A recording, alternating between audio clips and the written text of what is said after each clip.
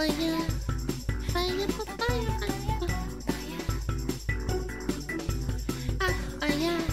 Brought to you by Incognito. Incognito. Alright, we've done theatre, we've done painting, we've done wine, and now it's time to do some drinking stuff in general. And to start, let us learn about the drinking cultures of the world. Please tell me you include Eastern Europeans, please. Welcome to my private jet. Come on, kid, I got a lot to teach you about the world.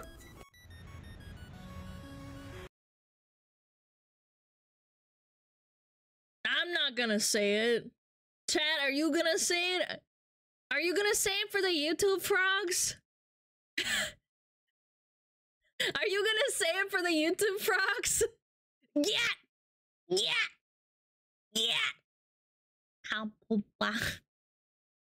That is something else. That looks like white duck butt. That's right. Nice. We must learn all of Very the drinking cool. customs of all the funny foreign places. Starting with where drinking was invented. The country of Uck. Uck? The trick is to jump where just Jamie's before you from. hit the ground. Observe British people in their natural habitat. Did they really invent drinking in Uck? No, really. I didn't know that. Here they do a thing called cheers, where they clink their glasses together before drinking. The tradition dates back centuries, but the origin, why they started doing it, Clinking is somewhat glasses. unknown. But we have a couple of theories. Theory 1, poisoning. Yes. So imagine a situation like this. Two people who don't trust each other, sitting down together at the pub. Sausage. This guy then does something shady to the other guy's drink. Here you go. Did you poison Man, did they really have to include the New World soundtrack? Now I'm getting nostalgic for 2022, man. That game was kind of fun. my drink? Me? I would never. Well then, I'll pour a little of mine into yours, and you can pour a little of yours into mine, and we'll both either be totally fine or both totally dead. No, there's no need to do that. So that was the initial version, and then eventually they just kind of shortcutted it to, yeah, clink clink, it's fine, I trust you. But that's probably a myth. So, theory number 2. What is it? Ghosts. Ghosts! Right, in the Middle Ages, Oh, people God. were worried about spooky ghosts and spirits. So they'd do cheers very loudly to scare away the demons. Also, sometimes Big you'd piss. spill some of... Massive piss. Bro, what? What the fuck? Holy shit, it's still going! Sailor, what the hell is wrong with you? Thank you so much! Holy shit, I really appreciate it. Thank you! Thank you, thank you, thank you! Surprise, bitch! Oh my god. Wait till Friday? You guys are insane. Shut up. of your drink onto the table and the floor, and then that was like a little offering to the spirit. Oh! But that's probably also not true. The most likely answer is simply that everyone likes that sound. It's very satisfying. Ooh, the feta. There's more. You know when someone drops a glass and everyone goes kind of silent, like, oh, you fucking idiot. Well, in the UK, instead, everyone goes, way, in celebration, as a way to make fun of you, but also make you feel not so bad. Uh-oh. The BBC? They have a whole organization for that now? We gotta get out of here. We'll take my private cruise ship. Come to Italy, where they filmed the Mario movie. Let me just park this here. That was a horrible joke. Not Sorry, this is actually real. BBC. Come this way to the Leaning Tower the British of Pizza, Broadcasting held up by the raw something, I strength of forget. 1,000 tourists posing for photographs. But did you know that Italians, when they say cheers, say chin chin? Ching ching. Now, that is very funny to the Japanese, because in Japanese, chin chin means penis.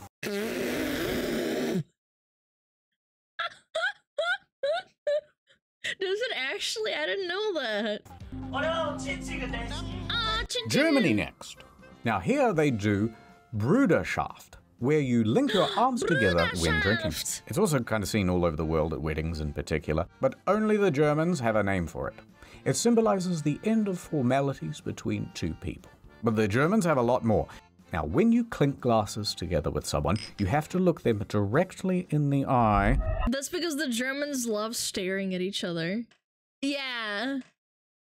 Germans love staring. I don't know why. And if you don't do it, you will be cursed with 7 years of bad sex, apparently. Oh god, that's probably why. Oh god. Oh no, chat, you hear that? You can't do what? It's not my fault. It's the Germans. It's the Then Germans. when doing shots in Germany, they sometimes also go Zermit, and you hold the glass near your belly. So Mitte. Zertit, and you hold it near your chest. And then Zum Sack. Zum suck. Suck, chat, suck. That's right. Suck. And you hold it near your, and then Zak Zak, and you drink. Zack, zack. Now, on to Finland. Tuck, They tuck. keep it casual. They have a custom specifically for drinking alone. You're supposed to do it while loafing around in your underpants, and it's called kalsari kani, also known as underwear drunk. Underwear drunk. Right, that's all I could find on Finland. So off to Canada. Finland was To get there, I bliss. booked us a private fishing trawler. It's so exclusive that even these fish, yes, they go to a private school. Ha. In Newfoundland, Canada, they have the Newfoundland Screech. You take a shot of Screech, and then you do the Screech. Goes like this. Is you a screecher? And then you answer like this. Deed I am, me old cock, and long may your big jib jaw. That's it. Why are Canadians like this? Dude. Yeah, it's Newfoundland. I know that personally, but dude, Canadians are so weird. Newfies are weird. I know a girl from Newfoundland, and she was a little bit strange. She was a little bit weird. I never said anything, but she just kind of had a vibe about her. It's a pirate culture. Then they take a big fish, usually a cod, And they smack you kiss with it it. on the lips. Anyway, I'm Hey, kind whoa. of busy, so there's no more customs anywhere in the world. You can do some more, maybe independent research yourself. I'll see you back in the field.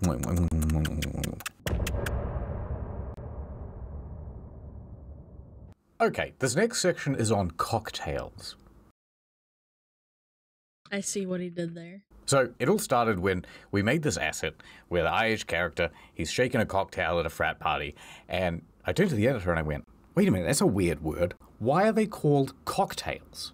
Yeah, that's And we true. started Why? Googling it, and we kind of went down a rabbit hole, and it was actually really interesting. So, here it is.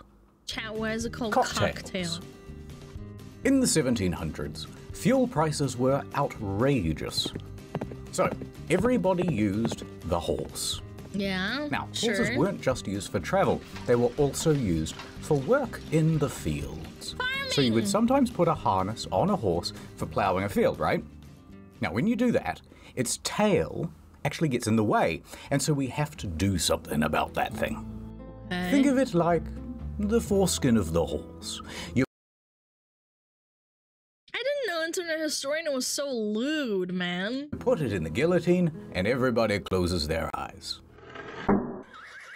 Problem solved. Now, this practice is called docking.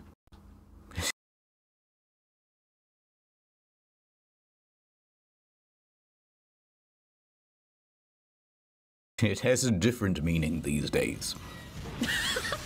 So once the tail is docked, some say it's much easier to clean. But it also kind of looks like a chicken's tail, right?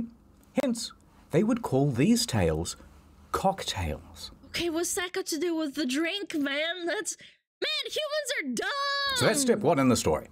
Step two. you've also got horse merchants, right? And they are a very shrewd bunch. They know that when they sell their horses, the customer wants very feisty and energetic animals. Someone who's buying a horse doesn't want one that's kind of sickly or lazy or sleeping all the time, right? Why not? They need it for work. So how do you ensure then that your horse looks full of beans and moxie and some other stuff and has the Put it into maximum high gear, horsepower chat. possible when it's time to sell? Well, they would use this one quick hack. All the equestrians hate them. They would go over to their mortar and pestle and they would throw in some chili, some ginger, and a few other spices and just mix it all together. Pepping. Then they would go over to the horse, hold still, little fella, and with the mixture go up into the no-no area. They shoved peppers up their butt. That's so bad! Imagine if someone did that to you! Now, the horse doesn't like that very much, so it's kicking, it's going mad, and the bidders are all going, wow, this is a really great horse. It's got some spunk, I tell you. I'm buying it. So the horse merchants made a whole bunch of money, and everyone was happy.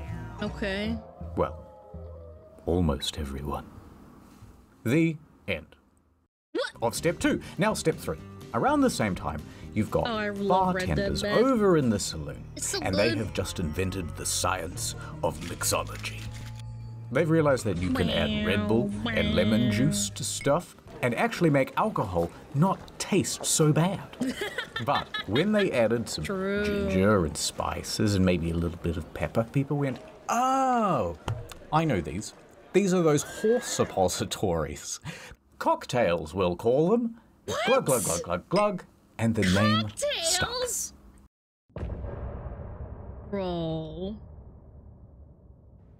Do you think it's too early for ad time? I don't Yeah. think it's too early for ad time. Ad time! Oh no, help me, Incognito Man. I signed up for discounts at a retail store and they won't stop sending me messages. No! Huh? I signed up to that website years ago. Why are they still spamming me? Oh god. That would be my doing. I am Evil. data-based man. Whoa. Who will stop him? It's me, Incognito Man. Incognito is the brilliant service got that tells a whole cards for bunch of me. databases and people who have your data and stuff to get fucking lost. It says, hey, do you have this email address? Well, lose it. Hey, marketer man, you can't use this phone number anymore. Instead of chasing them all up manually by signing up to Incognito, they send these legal requests on your behalf to get you deleted from the internet. Let us do battle in my realm. And then we teleport to the desert. I better follow him. Incognito portal. Good of you to finally join us. Yeah, well, I'm gonna stop you. Incognito so lawyer powers, legal threats, data removal tools, Consumer Whoa, Privacy Giga Act, Chad. data protection regulations, polite yet stern wording. It has created a Gundam. So go to shit, incognito.com/incognito. Sign up today and get those. 60% off an annual plan. I Very won't nice. change numbers. I won't change email addresses. I'll just simply take them back. I can feel it working. My phone isn't ringing as often. My email Whoa. inbox, it's less full with just a whole bunch of shit. And then like the sun comes out, the clouds clear. My databases are getting too light. I'm floating away. He's oh no, he's He'll gone. die of the cold eventually.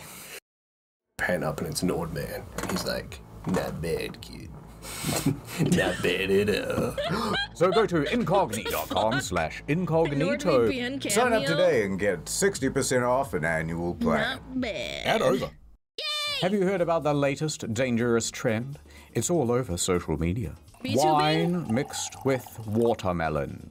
A combination when mixed together makes a deadly poison. What? Here we are in Argentina with a delicious watermelon. Now let me chase it down with a glass of wine. Wait, what? Wait, is it actually poisonous? Is he trolling? Okay, it's not true. But it's been a myth in South America for over 100 years that you should never pair wine and watermelon together. But why? No one quite knows why. But we dug and we were able to find a single source from an author, Facundo de Genova. And he says, in probably Argentina, probably sometime in the 1800s, there was a small Catholic church and everything was great. Okay. For a time.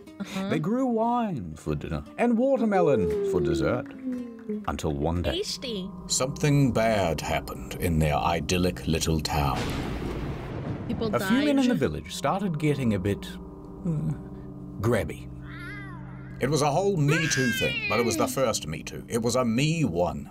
No one quite knows who did what to whom, but it was a big scandal, I tell you. And it kept happening. Oh no, what's happening to our beautiful village? They said in their funny foreign accents. Now, presiding over the village was a monastery. So the priests all gathered together at this monastery to figure out what the hell's going on with all this grabbiness, Yeah, this town sucks now. said the women folk. I hope you have the plan to fix this. Yes, of course we do. But first, we must figure out why the men are becoming so grabby. Come on, guys, think outside the box. watermelon, We have to that's find it. something, anything to blame, except the people who actually did the thing. So the priests began looking at the diets of the people in the village. Watermelon. The priest said aloud. One of the monks proposed a theory. Have you noticed that we grow a lot of grapes here? Yes. And have you noticed that we also grow a lot of watermelon? Yeah. Well, what if, somehow men do it makes the this? men folk grabby? That must be it. We must put a stop to this. But how? Well, let's tell them that if they drink wine and eat watermelon, they'll go to hell. Okay, so that's what they did. Oh, a shortcut? A shortcut going to hell? Count me in, dude. Chat, stop eating watermelon. Hear ye, do not drink wine and then eat watermelon. You'll go to hell. Oh, really? Really? I don't know that. Really? And it worked. The assaults suddenly stopped. Hurrah! Although whether that was a coincidence, we don't actually know. Over time, however, Probably. the messaging kind of evolved. Because don't mix wine with watermelon isn't exactly a well-known Bible proverb, and people became less religious. So instead of, you'll go to hell, the line changed to, it's poison and you'll die. What? And in Argentina, in some places, the myth still perpetuates. Now, is there actually any evidence at all that pairing wine and watermelon together really causes the mood? Kinda. Watermelon contains an amino acid, arginine, which partially transforms into nitric oxide, and then nitric oxide is a vasodilator. And vasodilators do this. Vasodilating things, yeah. Plus, wine also has polyphenols, and that also helps in the formation of nitric oxide, so double this. But the effect from nitric oxide is actually very mild. Also, all of these foods have polyphenols and arginine in them as well. So pretty much everything has it. So, Okay. no, the effects are likely hugely overstated. So, the moral of the story is... Don't drink watermelon juice and wine. This next section is on wine in the Bible. Sort of. Apologies if we got any details wrong. We mostly kept this section because we liked the pun on Eucharist. Okay. Wine in the Bible. I'm ready. Jumping forward to Jesus.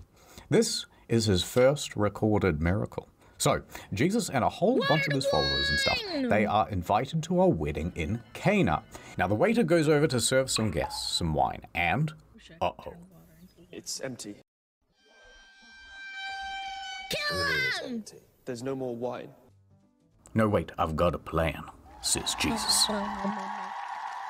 Bring me 6 big stone jugs, about 20 to 30 gallons each, and fill them up to the brim with H2O. Now, check out this. And he does the finger thing.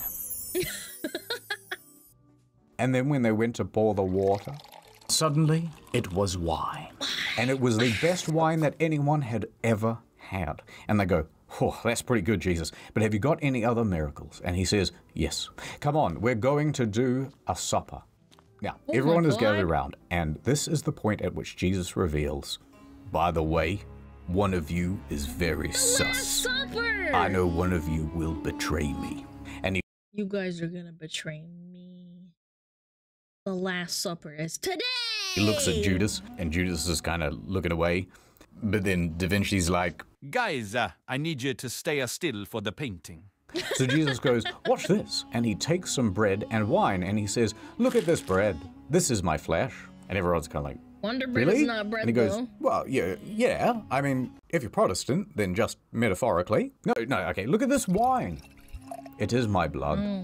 Really? Quit making this so complicated. Here, have some. So he hands it to his disciples, Tasty. and they went, fantastic. I was peckish and thirsty. And he goes, yes, in fact, I shall call this little celebration a Eucharist, or Holy Communion. It will be the practice of eating one cracker or piece of bread and drinking some wine. And if you eat the whole thing and drink the whole bottle, that's called a huge Eucharist. Now, most Christians today take that as a symbolic thing. Unless you are Catholic. Now, they believe in what's called transubstantiation, which means that the bread and wine literally turns into the body and blood of Jesus at the moment that they are consumed. However, it does still look like bread and wine, and they call that phenomenon appearance or accident. What the It has changed, Dude, but you just can't tell. I'm not Catholic. I didn't know this at all. Except for sometimes when you actually can. Lanciano, Italy. In the 8th century, there is a monk, and he has been on r/atheism for far too long. He is starting to have doubts about the blood and wine stuff, but he still has his monkly responsibilities. So he holds mass, and he says the words of consecration, this is my body, this is my blood, this is my rifle, this is my gun. And at that very moment, the bread turns into literal flesh in his hands. And the wine turned to blood. Whoa! Jesus, man. Holy shit, said everybody in unison. And ironically, Hell he yeah, went, that's right, Chad. well, I should Comer. probably not eat this then. So instead, he kept it in this chalice thing. What is it? A clock? Anyway, there it remains still Ew. today, kept in the church of San Ew. Francesco. And now, a couple of years later, in the 1970s, Professor Odaro Leone decides, let me do a bit of an experiment. So he took a sample of the flesh, and he came to the conclusion that it was indeed real. Apparently, it was part of a heart valve, and that the blood type was AB. The sample has not been analyzed since. However, it is officially recognized by the Roman Catholic Church. I did Here not know ends this. the reading. That's interesting. I didn't know that. Now you It's might real say, human wow, heart that flesh. section really doesn't have a whole lot to do with wine. And in fact, you're just badly retelling a Bible story. Sure. Yeah, you're right. This final section we started making for the main channel when we found this massive court document, and we thought, holy shit, this is a hell of a story. And we had all these ideas of it being like Witcher themed, and so there were quite a few like random Witcher assets, just ignore that. But it just I kept love blooming Witcher, and blooming into this bigger story, and it got too long. And so here it is on Incognito. And here we begin in 1743. The birth of Thomas Jefferson. Push, Mrs. Jefferson, push. Now, Alana, Tom Jeff, what is your he was favorite involved with some alcohol? politics, kinda sexy, but you're too late, he's dead. My favorite alcohol? I don't really drink. Not gonna lie. Yo, Lone Sailor, thank you. Catholicism really likes to keep body parts as religious relics. It's very cult-like. Yeah, that does seem kind of weird, not gonna lie.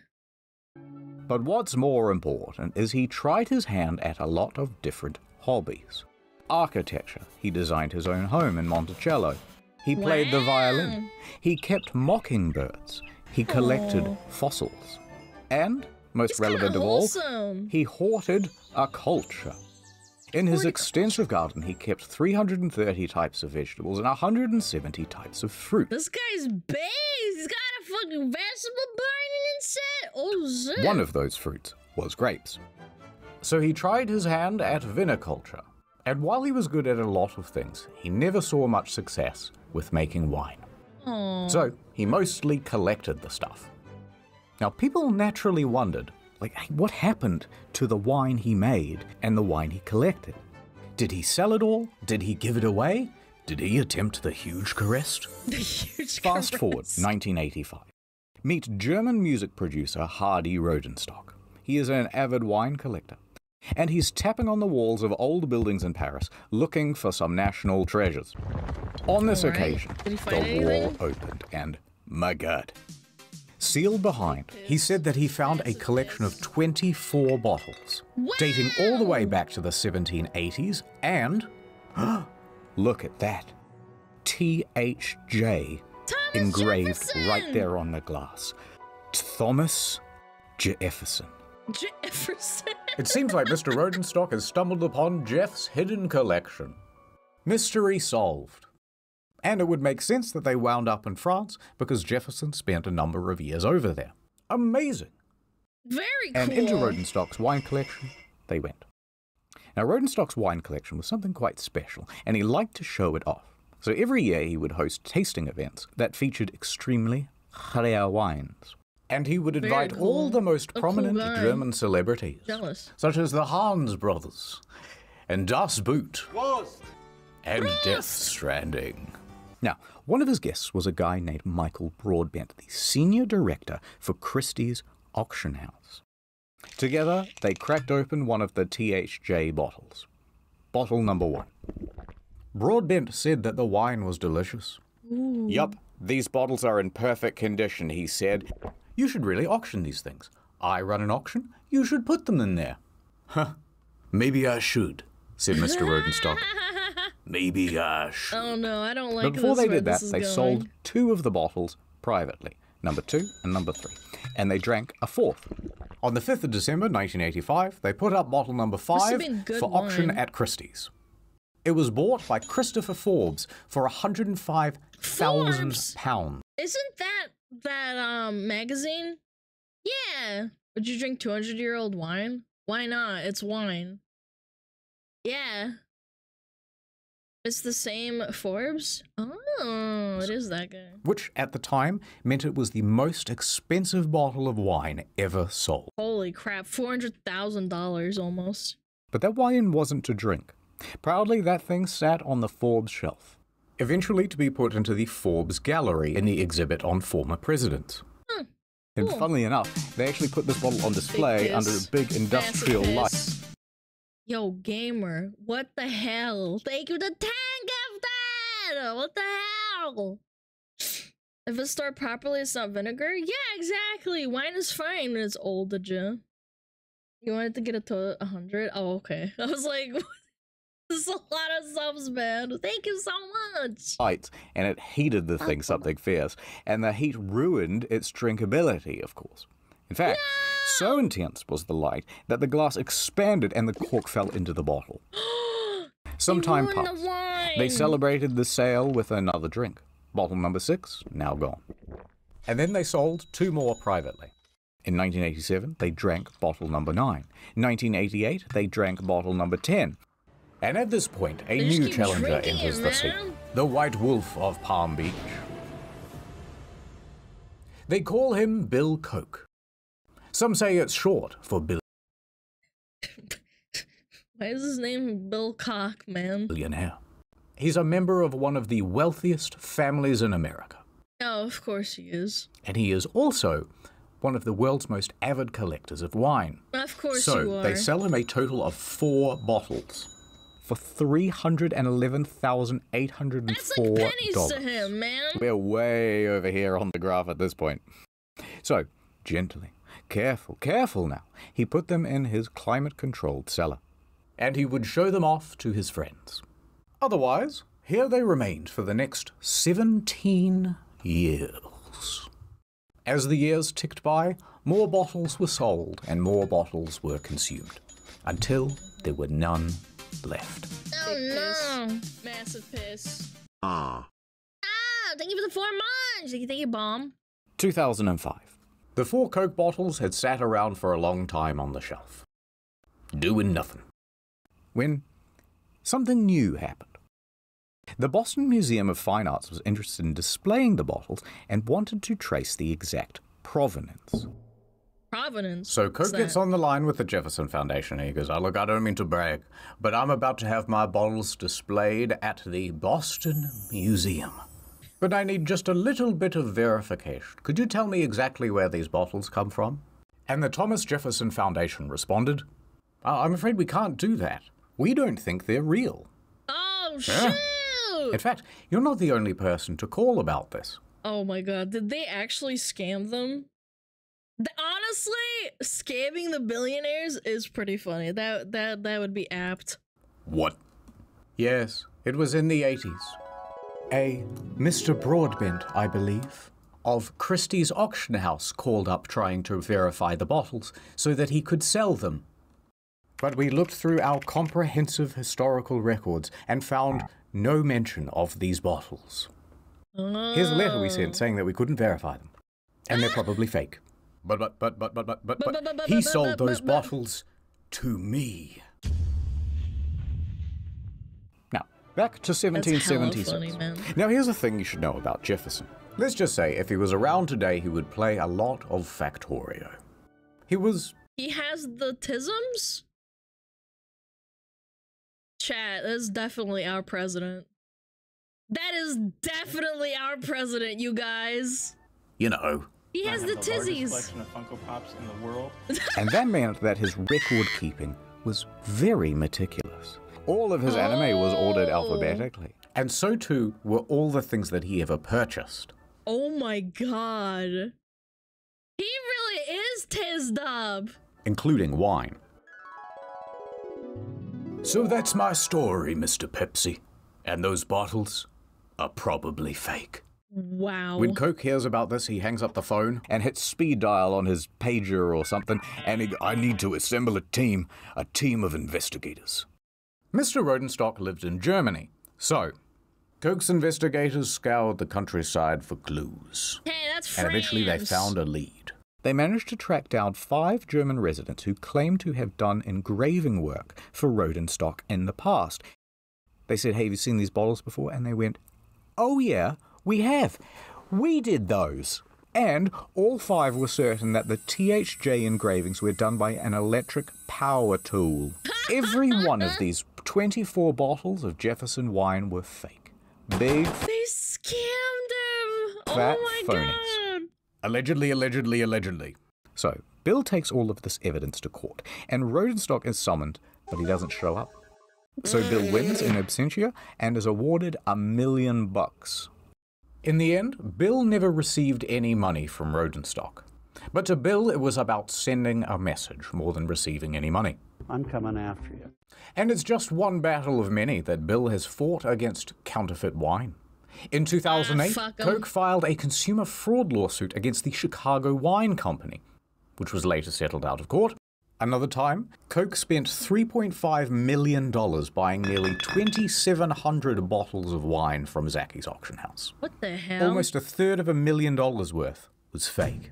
The auction house settled out of court, but the seller was told to pay $379,000 in damages and another $1,000 for every bottle.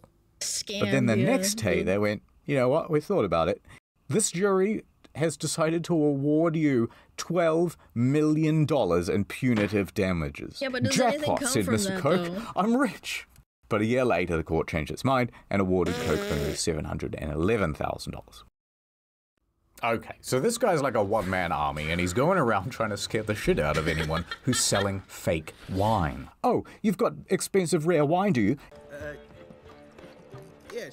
"Yeah, I'll buy it then." "Yeah, but no, yeah, I'll buy it." "No, it's fine. It's genuine, is it?" "Yeah, you're saying it's genuine." "Yeah, definitely." And then he goes and he inspects it, then finds it's fake, and then goes, "Yeah, I knew all along, stupid." Lawsuit time. By doing this, he's This guy's a dick. very slowly cleaning up the market. After all of these investigations, Bill has spent around 35. This guy's kind of a dickhead, but I don't know, man. Based? The guy got scammed and now he's going on a crusade? Yo, one true gamer, they go the prime. $1 million tracking down fake wine.